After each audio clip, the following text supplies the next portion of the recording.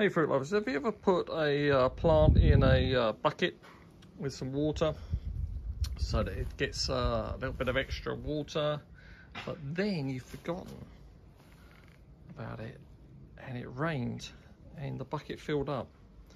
Well, you could kill your plant. The plant could get waterlogged.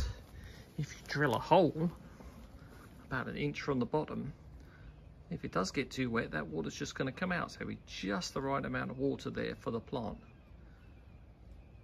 So yeah, so don't leave them in a bucket with no holes unless it's somewhere you know it's not going to get any water.